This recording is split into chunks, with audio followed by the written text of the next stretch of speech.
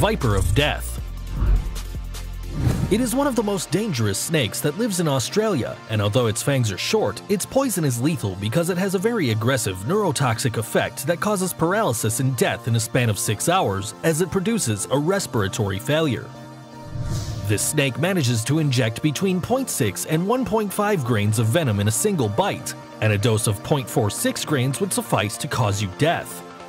For this reason, the Viper of Death deserves its name because of the high number of deaths it causes among humans.